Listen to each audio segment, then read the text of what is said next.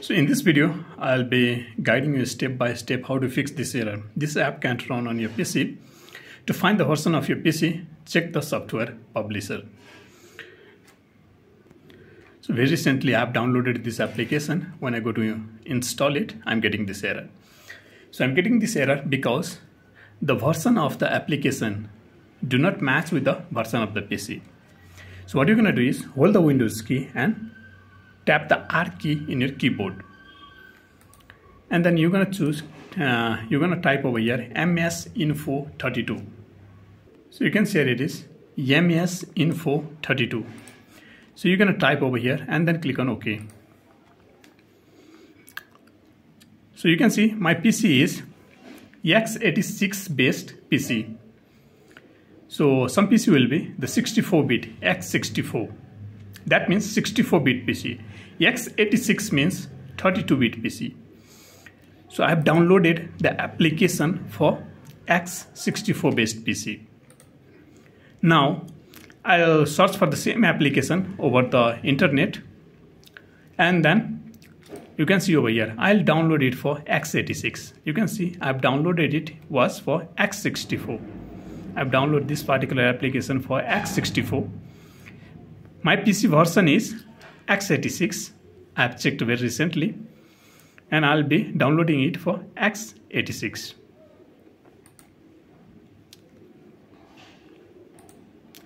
Now let me go to the download folder and let me try to open it. Click on yes. Now I can see, you can see, click on yes. Now I can run this application successfully. If the issue persists, even after installing this application, you are getting any kinds of, sorry, not this particular application. If you are getting this error for any kinds of application, you're going to follow the same procedure. You're going to download the particular applications, whether if it is for x64, you're going to download it for x64. If it is for x86, you're going to download it for x86. So for whatever application you are getting this error, you're going to follow the same procedure to fix this error. If this error is still persists, you're going to give a right click on it and go to properties, and then you're going to go to compatibility. You can run the compatibility troubleshooter to check for the further issue. And you can see here you're going to choose for highest version. Highest version is Windows 8 if you're using the Windows 10 or 11. If you have a Windows 10 or 11, you're going to choose the Windows 10 or 11, the highest version.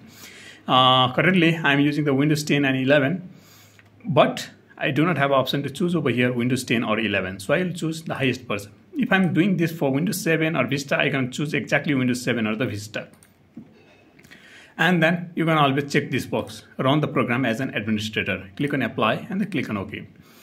Now when you click a right click on it, then also you can run as an administrator manually. Now you click on it, it will directly run as an administrator. You don't have to give a right click on it. Application is already running. So this error message is because application is already running. So when I close this, now you can see I can run this application.